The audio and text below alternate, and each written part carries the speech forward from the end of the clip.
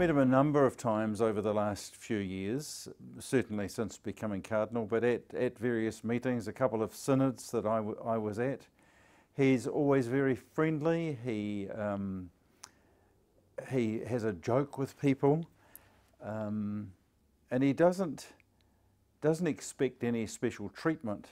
I've seen him at the synods where he just walks into the synod hall with everybody else, comes down to morning tea with everybody else, gets a paper cup of coffee, and that's never happened before. He walks across the yard and comes in and walks up the stairs with everyone else. So those sort of personal interactions, and immediately you see a person who's interested in people, who seems to have time to talk to anyone, which is quite remarkable when you think of the pressures that he must be under.